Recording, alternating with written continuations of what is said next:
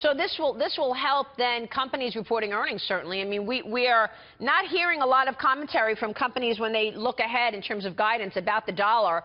But you think in the third quarter, when we look back at what has taken place so far this year, that the weaker dollar is going to be real helpful?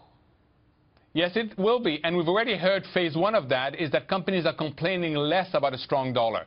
So phase one, they complain less, and phase two, it starts helping in their sales to overseas markets. It's interesting. The way you're speaking, Mohamed, I feel like maybe you're getting a little more bullish on stocks in the U.S. Am I wrong? So my major concern is how well we've done already and the extent to which we have decoupled from fundamentals. My hope, Maria, and I think that's the hope of not just investors, but of every American in the street, is that fundamentals can improve to validate the high valuations and push them higher. So focus on fundamentals. Liquidity, which has been ample, is a journey. It's not a destination. The destination for stock markets and for the economy is about fundamentals. So then what do you want to do in terms of investing today? Should you wait and look for opportunities, or do you want to be invested in the U.S. as this is taking place? I think you need to be highly selective. Most professional investors are worried about valuations. We've come a long way quite quickly.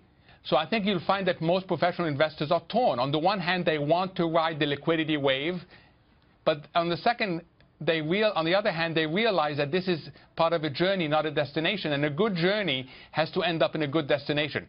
So I would be more cautious at this stage, and I'd be a lot more selective. All right, I want to ask you two questions, one on the Fed's balance sheet, and the other on fiscal policy, Mohamed. On the Fed's balance sheet, a lot of concern that they're going to start winding down this $4.5 trillion balance sheet, and it's going to be disruptive. We heard what Jamie Dimon said. This is unprecedented. Don't expect that this is going to go so smoothly. What's your take as the Fed starts to sell some of those securities on its balance sheet, and it's as big as $4.5 trillion?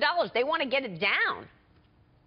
Yes, it's unprecedented. Yes, it's uncertain, but I think the Fed is going to be very, very careful, Maria. They do not want to disrupt financial markets, and for good reason. If they disrupt financial markets at this level of valuations, that can contaminate the economy. So, yes, it's uncertain. Yes, it's unprecedented, but the Fed is going to be really careful. Remember the analogy, like watching paint dry. That's what they want to make this. Right. That's a good point. All right, what about fiscal policy? We're all waiting on health care and tax reform, Mohamed. If they don't get these legislative victories in 2017, first of all, do you think they will get any legislative victories? And if they don't, how big of a sell-off would you expect in stocks? So I think we need tax reform, and all your discussion this morning and last week spoke to the importance of tax reform for the economy. And if you get tax reform, you can move on rates. And these things have to come together. Are we going to get it? That's a political call. I'm not really that qualified to talk out of politics, but from an economic perspective, we need it. Markets are not expecting that much, so if it occurs, it would be an upside. Okay, so you don't think markets are expecting a big tax reform package? You don't think it's priced in? So what's driving this market then, aside from anticipation that we will get tax reform? You think it's just strong fundamental backdrop like earnings? Yeah, it's liquidity. It's liquidity from foreign central banks, it's liquidity from corporate balance sheet, and it's liquidity from households. And the reason why I don't think it's tax reform, look at what happened to the dollar.